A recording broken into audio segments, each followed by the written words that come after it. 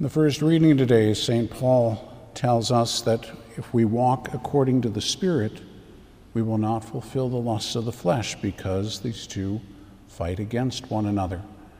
Now, if we ponder that for a minute, we can ask ourselves, which really is most important to me, the Spirit or the flesh?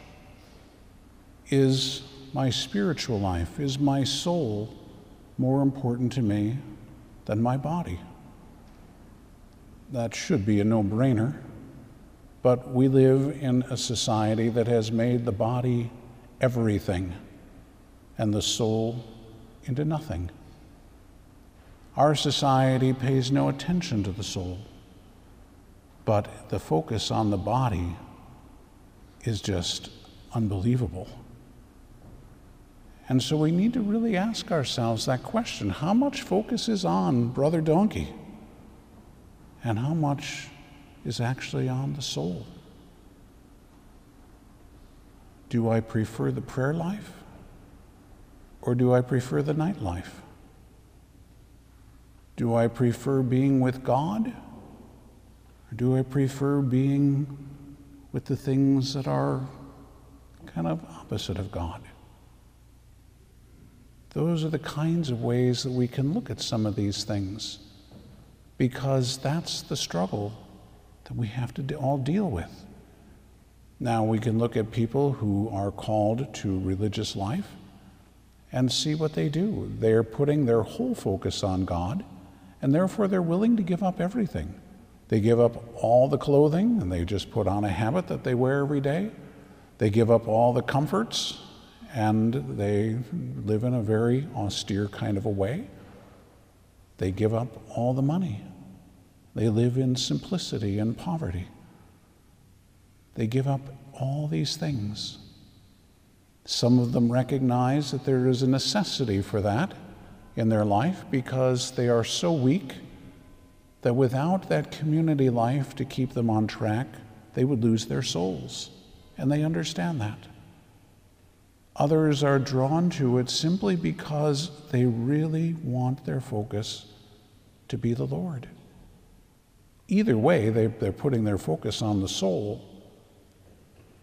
But for those who live in the world, for those who aren't called to religious life, this is a much more difficult task, because you can't just give up everything, especially if you have a family. You have to provide for them.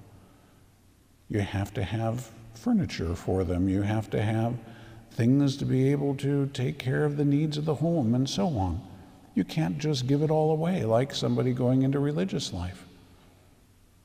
But you can live simplicity. And that's the thing all of us can really look at, based again on our own state in life. Would you look at your life and say, it's simple. It's not ostentatious. It's not about impressing people. It's not about glorifying myself. It is ultimately about trying to strip myself of all those things that are going to lead me away from God. That will happen naturally if you take up the spiritual life. What will happen is, as you grow in depth in the prayer life, you're just going to start shedding things because they're in the way, and you're going to recognize that they're in the way. Part of it is just a matter of time. If you're spending more time with prayer, you don't have time for some of these other things, and you find they just get in the way. They're cluttering up your life. They're not anything that are evil in and of themselves.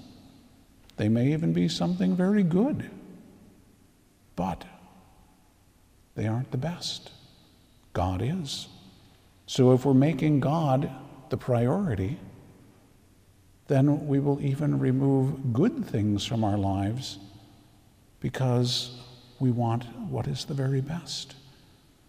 We want our soul filled with God. We want our soul filled with grace. We want our soul filled with love of God and neighbor, and not the things that are going to lead to a greater love of self.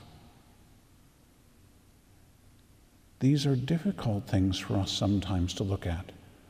And it's not something that you really have to pay a lot of time and attention to trying to figure out. Just take up the prayer life. And God will take care of the rest of it. He will lead you. He will let you know when it's time to give things away. He will let you know when it's time to simplify. He will let you know when these things are getting in the way, because you're going to notice what they're doing to your prayer life. So it really comes down to that question, is the Spirit more important to me than the flesh? Is the spiritual life more important to me than the worldly life? That's the point we all have to look at. Now again, our Lord says, seek first the kingdom of God and his way of righteousness. That's for everybody. Everybody according to their state in life. Each and every one of us is to be seeking first the kingdom of God and to be conforming ourselves to his way of righteousness. Is that what we're doing? Or are we seeking a different kingdom? That's the real question. Is God truly the priority? Is the prayer life, is union with God the priority? Is conforming myself to God, in whose image and likeness I am made, and therefore who I am supposed to be like, is that the priority?